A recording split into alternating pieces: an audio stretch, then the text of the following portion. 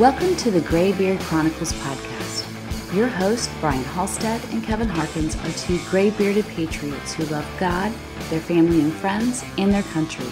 The Graybeards are here to inspire, inform, and educate you on a myriad of topics they are passionate about.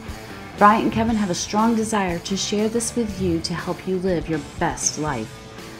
Sit back and enjoy this amazing podcast as the Graybeards pass along the wisdom of the ages. Hello, everyone, and welcome to another episode of the Graybeard Chronicles. I'm Brian Halstead. And I'm Kevin Harkins. And Kevin, we're here to pass along some wisdom of the ages. What the heck does that mean? We're not perfect, but we do have gray beards. And that means we've got some significant life experience, some life lessons, and some perspectives that are worthy of passing along. Well, I think that sums it up nicely. Let's get to it. Kevin, what's going on, sir? Hi, Bryant. How are you doing? I am well, thanks. How are you? Your beard's looking good, at least from this perspective. I'm sure it'll be looking equally as good if I were sitting right next to you. Well, thank you. Thank you. It's been groomed. Looks very, I don't know, just looking good. You know the secret? No. I haven't let anybody cut it in a long time. Is that what it is? Yeah, I think so. Okay.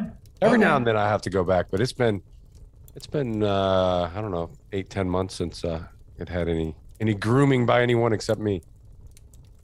Do you groom it? I mean, with a razor? What do you have? I mean, a clipper or whatever, scissors? I don't know. How do you groom that thing? So the beard itself, I usually just don't mess with it, right? My mustache, I have to cut that thing because it gets all in my mouth and irritates the crap out of me. But the beard, I just kind of let it go. All right. In the infamous words of George Bruno, the solution, what does he say? Time and length is the solution to any beard problem. Just let it go. Let it grow. Let it grow. All right. Yep. Well, in addition to my awesome beard, I'm a fancy boy today. Look at this. Woo, looking good. Self-proclaimed fancy boy today. I don't know that I would ever tag myself as that. Oh, well, I mean it in the best possible way. Okay. All right. That's cool. Yeah. Fancy boy. Yes, you're looking very dapper today. Oh, why, thank you. So what's going on, man? What's new in your world? It's weird because Oh, go ahead. I'm sorry. Weird because we're like located in different places right now. I'm not you're not over here in the chair where you normally are. Right. I was thinking about your topic when you sent it to me. Right. And it's like saying, when I got it, it's like saying today's topic is the ocean. I was like, wow, that's big. That's a big one. Right. Well, I mean, we can talk about the ocean if you want to, but it's not. I think it's one of those topics that it is.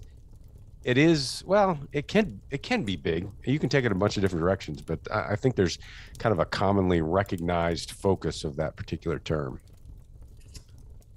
Okay, I probably will agree with you once I know what that is. I don't know what it is, but what I really want to know for starters is what's the impetus behind it? What caused you to focus on this particular topic? So we put these suggestions out there. In fact, I think even last episode you said something about to our listeners and viewers, hey, any subjects that you have, any questions that you have, things that you'd like to see us or hear us discuss, throw them out there.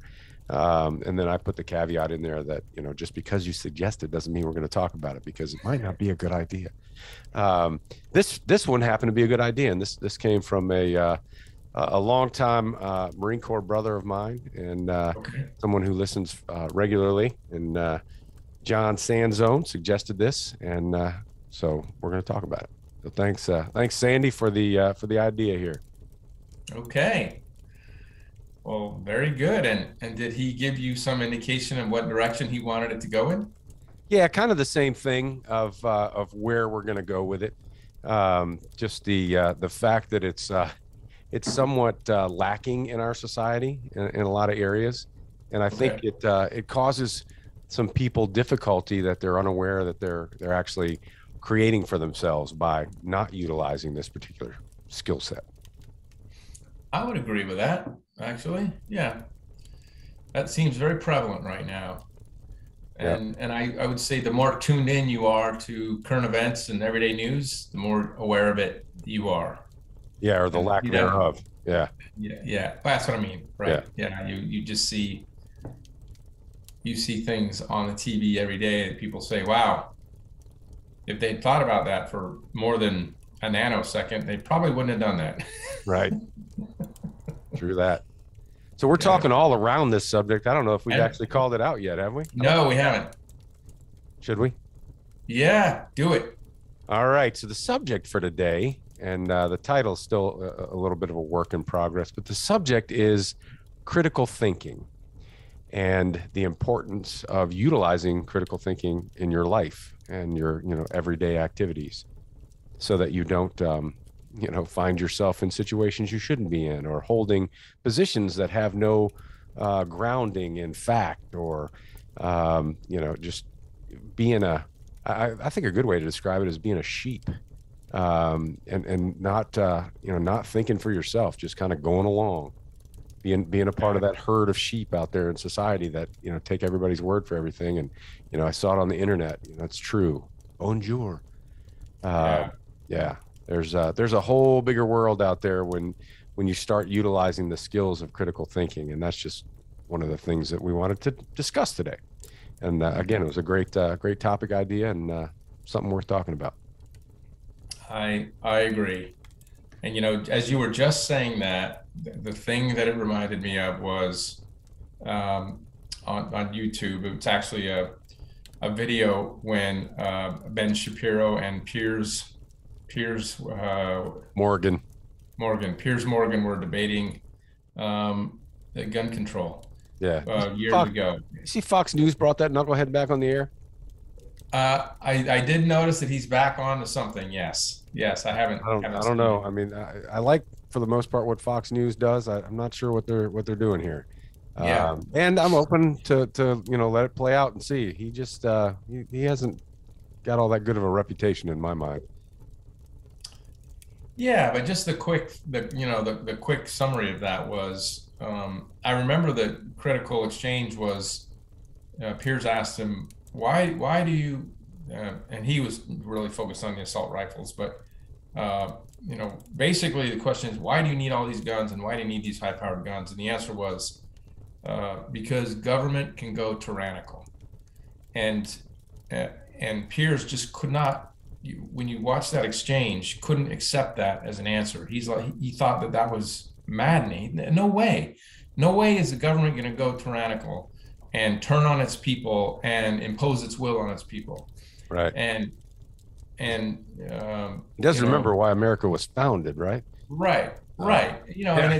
And Shapiro was like, if you don't believe that can happen, then you don't know history. Remember that? And anyway, so yeah, it was lack of critical thinking. There we go. Lack of critical thinking, second, third, fourth order thinking on the part of Piers Morgan to take that on. Now, I'm sure he would argue that, but anyway, that to me was, if you don't take the time to critically think and the steps associated with it, right. Then you end up in a place where it doesn't make a lot of sense in a historical context.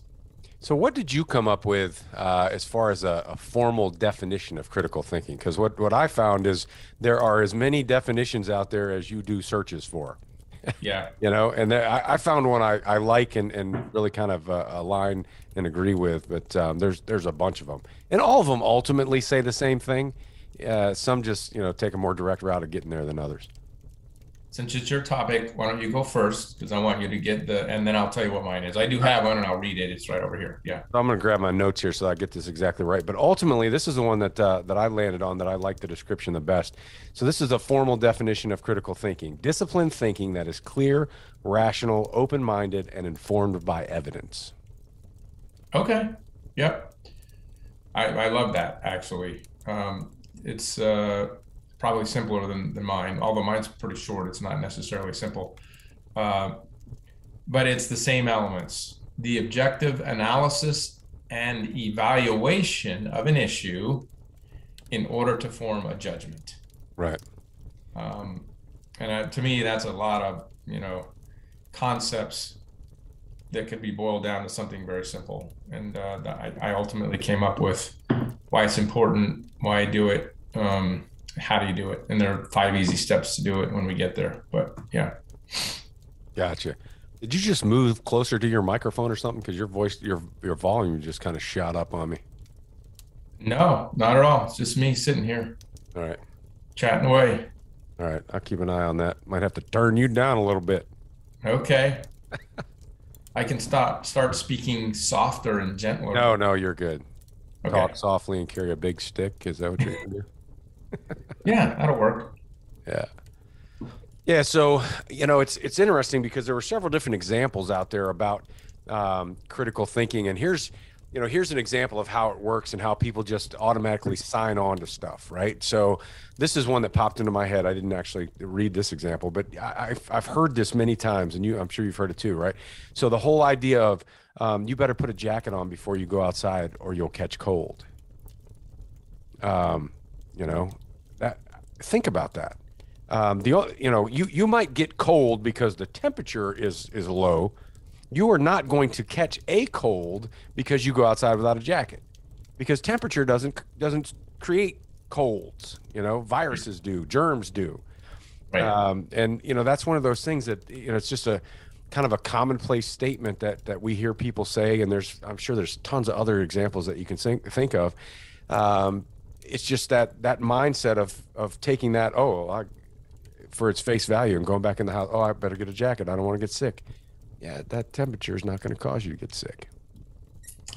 Won't be the temperature, right? As I understand it, I think some people will tell you that the reason they say that is because when you go outside and you get cold, your body, defense systems spend all this energy trying to keep you warm. Right. That it actually weakens overall. It weakens your immune system. And with a weaker immune system, then you run the risk of getting cold. To me, that's what I understand the connection. But yes, it's not from the cold itself. Right. It's from what it does to your body that weakens you, that enables you to catch the cold, I think. That's a better understanding of it, right? So that's a conclusion that you came to because of thinking more critically about that particular statement. Because on its face, it's just, you go outside, you get cold, you're going to get sick. No, it's not temperature. Right. It's not the cold temperature that causes you to get sick. It could be the weakened immune system because it's busy trying to keep your ass warm. Right.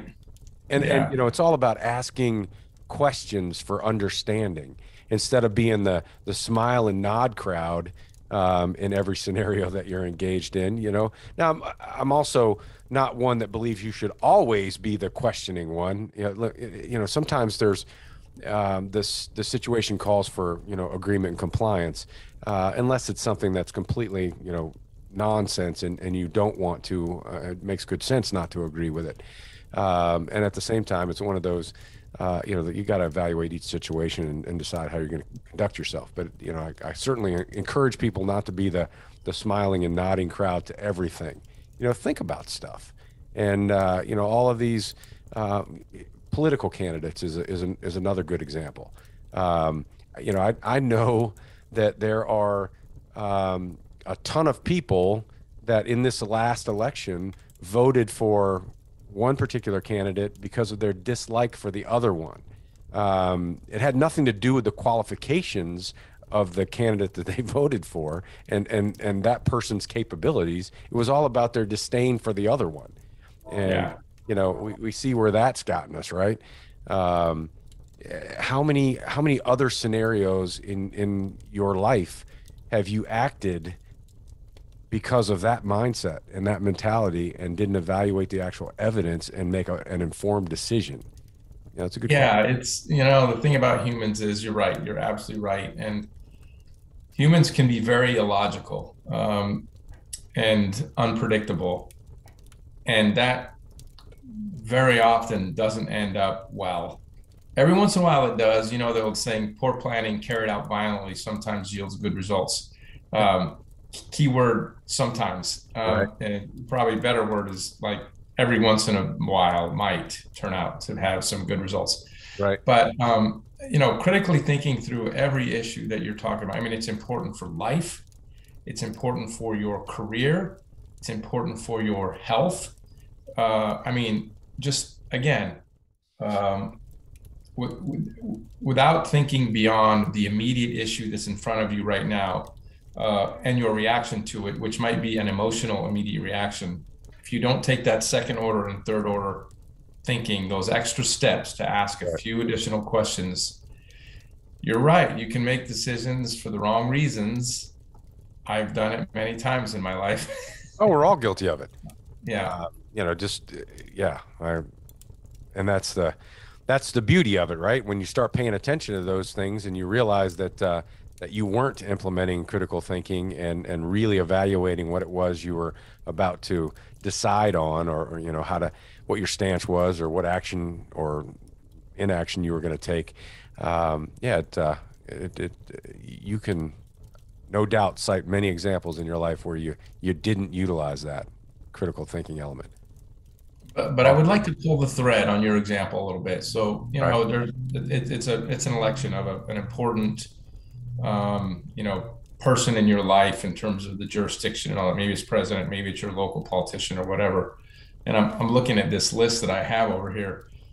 You might like them, you might like their personality, you might not like their personality, whatever it is. But if you ask just a few questions, first of all, it makes you more informed. Okay, where do they stand on the issues? Go to their website and read about all of the big issues and what their stance is on it, so that instead of this person's a Democrat, this person's a Republican, or this person's an independent. Well, okay, but what does that mean? There are conservative Democrats, there are liberal Republicans. I mean, you need to know more than just what their label is, right? Right. Politically, if that's the issue that you're dealing with, and multiply that times anything that you're dealing with. It makes you a better citizen. You'll be happier with yourself because you understand what you're dealing with now, instead of just taking things at face value. You're now understanding what the issues are. Strengthens your problem solving skills, strengthens your brain as you go into and do this. Okay, now I know this information. What do I think about it? How do and as you go through that whole process of analysis, it's strengthening your reasoning processes. Yeah. Agreed. So here's something that I'm going to throw out there. It might be a little controversial in nature. Folks might push back on this a little bit, but here's what I think about our current political system, and folks that align with one party, that party only, and always vote the party ticket. No matter what, they're going to vote the party ticket. I think in those scenarios, when you're acting like that, what you're doing is taking your ability to critically think and evaluate this set of circumstances and just putting it on the shelf. Boom. Yeah. And allowing somebody else, because of whatever popular decision, or you're allowing them to make that decision for you because you're just following that party line. And I think in some ways that might contribute to the problems that we have in society today, and some of the disagreement that we have. Folks need to be evaluating information on their own and making informed, rational decisions about how they're going to proceed. Yeah. Well, how do you do it? I mean, now that you've sort of focused on this issue, what's the wisdom of the ages? How do you go about, in very simple terms? One of the tasks of leadership is to simplify the complicated. Critical thinking. I mean, people teach courses on this. That's probably why I thought this was so big, because I literally took like a 3-day seminar 25 years ago on critical thinking. I don't remember a damn thing about the course, other than it was like 3 days long and it was on critical thinking. So I thought, wow, this is big. But how do you take all that and boil it down into how do you do it, or how do you recommend others do it? So I think there's a few different elements to it. I think one of the biggest things is to be curious about stuff. Don't make the mistake of taking somebody else's word for everything, or taking the public opinion or what you believe is public fact about a subject. Be curious and do your own research and find out, hey, why is this the way it is? Why do people feel this way about this particular subject? Because you may find out it's not evidence-based. and, question everything, which I think in some ways is kind of aligned with the curiosity. But, it's important to be, one of the things I would encourage people to be careful of is the word critical in and of itself has a negative connotation to it. In this particular circumstance, it's not negative at all. Behaving in a critical thinking way is not associated with negativity at a high level, right? So there is some negativity when you're talking about being skeptical and questioning everything. That can be perceived a little bit negative, but it's important, right? Because there's a lot of people in the world that'll bullshit their way through it and tell you stuff that they believe is absolutely true to their core that has no basis in fact. So question that stuff. I don't think those people that operate like that are intentionally trying to mislead people. They might be, some of them. I just think that they haven't taken the time to really think about it themselves. Be a free thinker, be your own person. We've heard these things put out there as ways to conduct yourself, and then folks are putting that critical thinking thing on the shelf. So I think those are two big things: to be curious and be skeptical. Don't be taken to the bank. You see it happen all the time with fraud on the internet. Folks will fall for some silly shit. It's just a head shaker sometimes. It's like, seriously, did you really think that was, so yeah, think it through, and be a little bit humble about how you conduct yourself too, right? So make sure that you're, if you're making these hard stands on things, this is so, make sure those things that you're putting out there are backed up in fact as well, and that you're not one of these folks that are running around and not having fully processed something. And like I said, do your homework. I think those are probably the biggest things. All the stuff that you said fits into this 5 easy steps that which I'll walk through real quick, that I came up with. So it starts at the same place you did. Just observe what's going on around you. Observe and maybe do some research. So you're just kind of watching whatever the issue is, and let's stick with the political realm because everybody can relate to that. Do I like this candidate? Well, let me observe them. Let me watch. Let me listen. Let me ask some questions. Let me ask a lot of questions about them that are curious to me based on my observations. So you're just kind of in this data collection mode. Then you begin to, now that you know this, you begin to analyze them. Well, okay, they've said this, but why did they say that? And what do I think about that? And how does that compare to my values and my objectives? So you're going through this whole analysis process. And at some point, you're going to draw a conclusion, right? You're going to say, this is where I stand on this issue because of A, B, and C. I think at that point, this finalizes the critical thinking sort of 5 steps. So those are the 3. Step 1, observe and ask questions, analyze, draw conclusions. The 3rd one, then talk about it with folks, communicate it, test your ideas. Here's this sort of the way I'm headed. I think I'm headed in this direction. What do you think about it? Let it see the light of day. That's a great antiseptic, because a lot of times you think you're going to hold a position on something, then you start to talk about it and you start to hear what others are thinking. And you go, maybe I better rethink that. Maybe I don't understand that person as well as I thought I did. And then the last one is choose a solution that you think is right for you. And then you go back to the beginning and you go back to observe again. Well, now that you've chosen a solution, and it's just a repeatable cycle that goes round and round again. I think that's a great way to do it.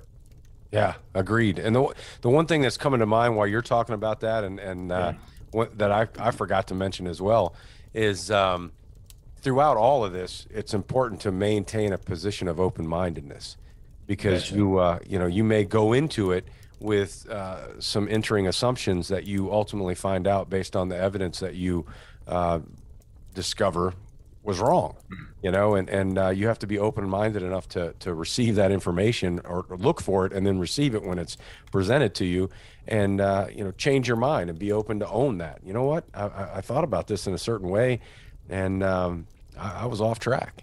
I found some additional information that made me think about it differently. And now I'm more in this camp. Yeah. And you got to be open-minded enough to do that. You really do. That's a good way to say it. For me personally, here's another example. Ron Paul and Rand Paul, two national level. Ron is gone, right? He's the father. The Right. son is Rand. And I know that they're out there. I know that they're libertarians. I never really paid a lot of attention to them over the years. And then Rand Paul started making lots of headlines because of his very aggressive stance against many of the things that Dr. Fauci was saying about masks and this and that and all this kind of stuff. Right. And so I started paying closer attention to him. And it was just interesting to follow how my own thinking changed because of open-mindedness. He was not a guy that I was typically paying attention to. I said, no, I'm gonna see what he has to say. And then you go back and watch several of the videos and several of the analysis that he did, and it makes you better informed. And then you can update your thought and your opinion based on what he said, instead of just sort of being in this lane with your blinders on, which a lot of people do. Oh yeah. Yeah. Just a part of the herd. Yeah. Was that you that said something to me about that? Something about herd, and I can't remember. Recently I heard something from somebody. I don't know. It's escaping me. Yeah. I don't think it was me. I mean, I talk about, humans, we're herd animals. And, we have to fight that, that notion to follow everything that the herd does. Because sometimes the herd will run your ass right off a cliff. And you got to be paying attention enough to realize when things are about to go bad.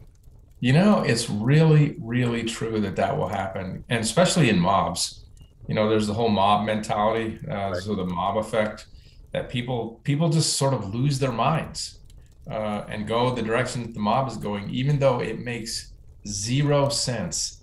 And at the end, if you thought about it for a second, you would have realized, wow, no, that's not good.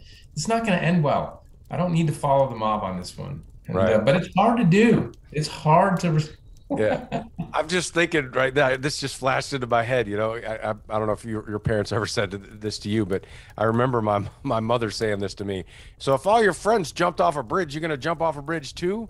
Right. I think she was, whether she knew it or not, she was creating the foundation for critical thinking. Right. Think about this. All your friends are jumping off the damn bridge. Is it a good idea? Right. Maybe, look into this a little bit more before you follow that lead. Right. Yeah, I don't know. That just flashed into my mind. Yeah, and then maybe as you analyze that situation, you may say, well, maybe I need some different friends, or maybe I need some friends that think differently than this. Or if all your friends are, smoking dope or doing drugs or stealing or fighting or whatever it is, and you kind of go, yeah, what is it about? What is it saying about me that all my friends do this? Right. Hey, here's a question for you. What is your interpretation of the difference between stupid and ignorant?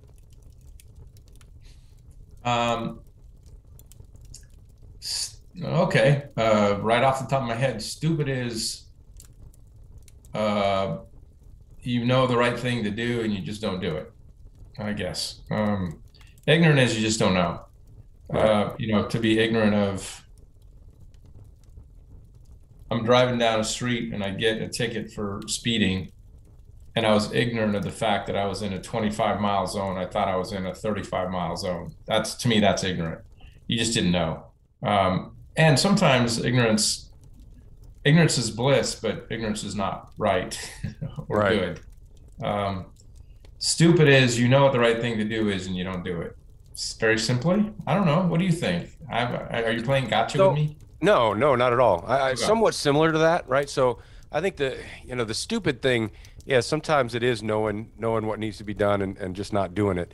I think, it also has some roots in capabilities too, right? So there's Okay. There might be a situation where, a person just doesn't have the capacity to understand that. Okay. Where, ignorance in my mind is only, it can be a bad thing, right? There's so much available to us in the world and we can go out and learn new things. And I think ignorance shows up when people have a need to learn new things and choose not to. Okay. That's willful ignorance in my opinion, and that's a dangerous path to walk. So I think that's the difference for me. Ignorance is just not knowing, and it's just bad when the opportunity to know is there and you choose not to.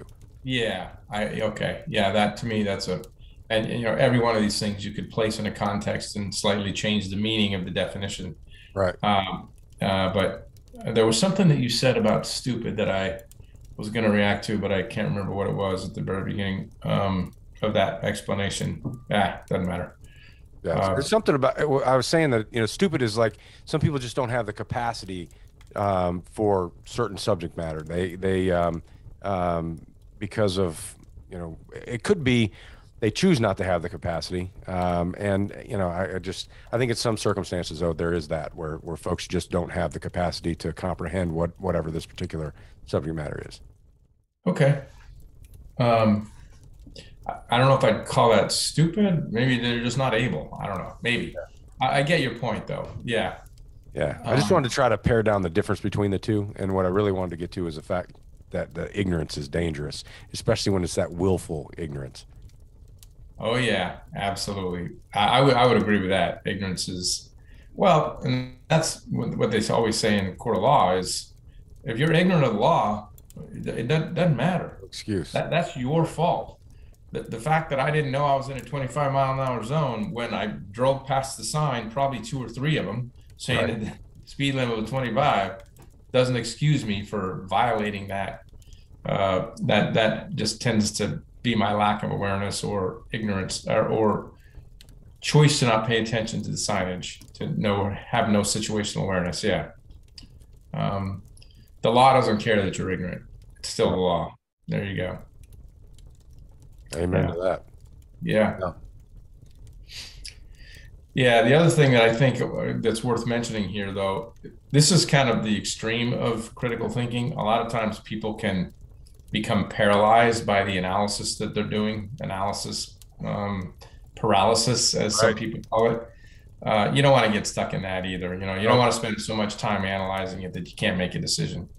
Yeah. And or form a conclusion or come to a solution. Because that's that's equally as bad as being ignorant, honestly, in my view. Yeah, because depending upon the circumstance, the paralysis of analysis thing can be dangerous. Yes, it can. You definitely got to be careful of that, and waste time tremendously. So yeah, I hope we've hit on it. I think so. I think we gave some good pointers on how to engage in critical thinking, what some of the mindset associated with that is: curiosity, skepticism, open-mindedness, investigate the facts, want to have that desire to understand, have a greater understanding of why things are so.